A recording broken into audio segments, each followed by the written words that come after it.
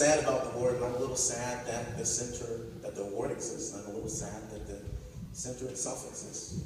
Because in my ideal world, everybody would have biodiversity conservation on their mind all the time, and there wouldn't be a need for a center that focused on biodiversity conservation. There wouldn't be a need for a center to give an award to somebody for doing something that, in fact, should be on everybody's mind. So, I really thank you for that. And now I want to quote from I want to read actually from another quite unusual place. It's my passport. 1 week before Thanksgiving, I was in the airport in Argentina after a 14-hour flight, waiting for my 6-hour bus ride. And I noticed 1 week before Thanksgiving that there was only 1 page left for my visa stamps. And you may not know this, but in your passport, there are quotes at the top of every visa page. I sat there waiting for my bus, and the quote at the top of my last visa page was from the Mohawk Indians, and an excerpt from the Thanksgiving address, ironically 1 week before Thanksgiving. And the quote was, "We send thanks to all the animal life in the world. They have many things to teach us as people. We are glad they're still here, and we hope it will always be so." And I thought, one, it was fitting, again, it was a week before Thanksgiving. I thought it was certainly fitting to bring this quote up here for a number of reasons. One is, I remember in my lifetime, as a child in South Carolina, for days the skies would be black with birds migrating twice a year. Literally days. I haven't seen anything like that in over 30 years. I remember places that I caught snakes and turtles in South Carolina that are now just parking lots and abandoned strip malls. And even in my professional lifetime, places where there were literally hundreds of thousands of toad tadpoles, a place where I did my doctoral dissertation that is now essentially barren.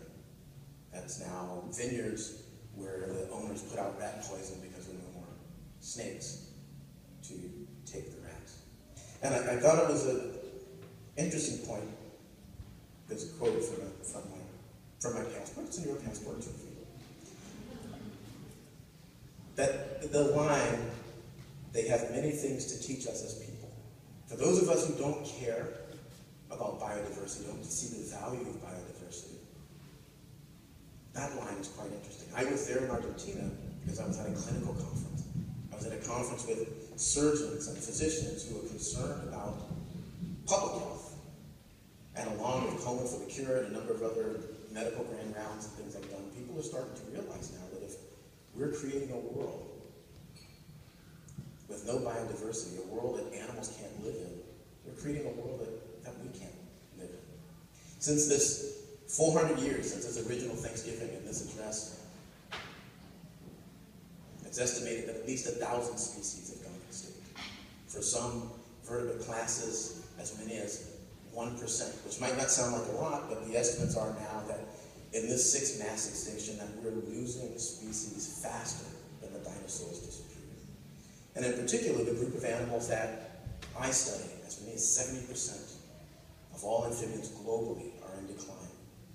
And in much the same way that I think Rachel Carson's Silent Spring taught us that the birds disappearing and the pending Silent Spring and the role that pesticides are playing, I think that our new canary in the coal mine and our pending silent night is telling us something, and I think we now have some allies and people who maybe don't care about biodiversity, but who are starting to see that there's not a difference between environmental health and public health. And if I could quote from one more unusual and unexpected source, a couple of years ago, I was asked to give a keynote at something called the National Presbyterians for the Earth Conference. I emailed them, I said, "Are you aware of what I work on?" I had this vision of me in the pulpit showing gonads and frogs having sex. And they said, "Yeah." I said, "Yeah, we know exactly what we work on." He said, "Our philosophy is that He gave us the earth, and we are stewards of the earth, and if we're really going to protect the earth, we need to understand what you do." And the quote that I want to give is, so I went there, and just to see what I was involved in, I went to several of the sermons, and I'm a conventionally religious person, but several of the sermons, and their philosophy, the Presbyterians for the Earth, you should Google them, they have a website. Their philosophy is, we can't fix anything, but we can stop it from getting worse. And that's where we're at. We can't fix the pesticide problem. You and I, everybody in this room, all have DDT in their bodies. Everybody in this room is carrying pesticides that our grandparents applied. And our grandchildren will not only have those pesticides passed down to them, but they will carry the pesticides that we are applying. We can't fix it, but we can stop it from getting worse. Global climate change, we can't fix it.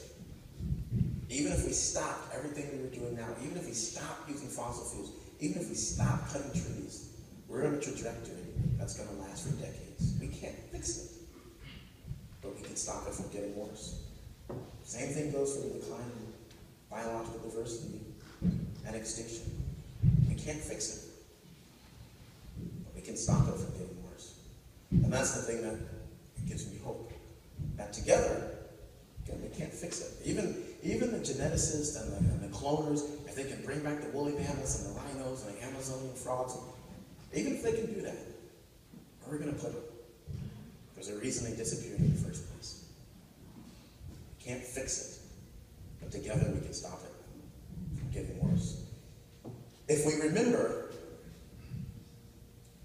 that there's only one way that you can change the past, and that's if you act now while it's still the future.